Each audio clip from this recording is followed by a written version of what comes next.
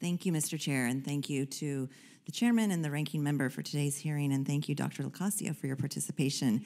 As many of my colleagues, I'm very interested in the issue of workforce development. In my district, Oregon 6, manufacturing accounts for nearly 40,000 jobs, and I hear consistently that businesses need more skilled technical workers.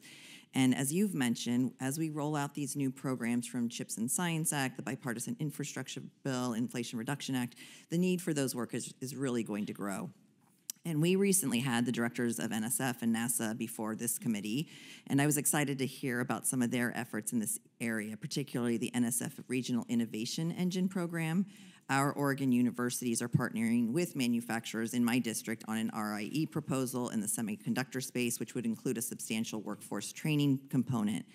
And so with all these new opportunities, I want to be sure that we're getting the most bang for our buck. These are good jobs that often don't require a four-year degree, as you well know, and we have a chance really to bring students from diverse backgrounds into critical industries for our future economy. And thank you for your exchange with my colleague from North Carolina, Ms. Fushi, and others. So my first question is, how will proposed budget cuts to our NIST civilian workforce affect the deployment of this new manufacturing and technology workforce? So first of all, I haven't been very specific about our workforce programs. Thank you for that question, because we are in the process of really putting together our and announcing our workforce programs within CHIPS. So that's coming. So you can anticipate that coming.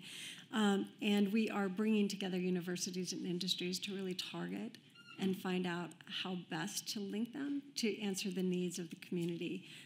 So that, I think, is very important. So related to the CHIPS workforce, obviously that funding is existing and it's not impacted by any potential budget cuts, right? So within other workforce development programs, we have very important programs related to cybersecurity workforce development.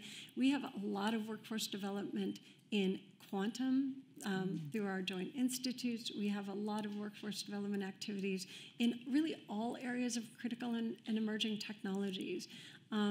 With budget cuts or decreases, it would sharply decrease our ability to promote the STEM workforce in areas of critical and emerging technologies, and at a time that these technologies are blooming and developing, and if we want to be the leading tech economy in the world, it is a really bad time to cut down on generating that next generation of STEM workforce.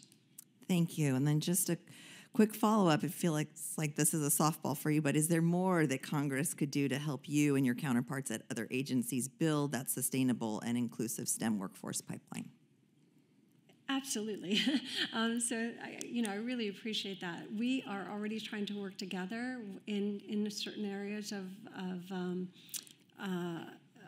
that are important for our economy. So I'll just give an example. We work with NSF in programs that we've recently released around the development of ICT technologies, and that has been, I think, a fantastic and exciting program.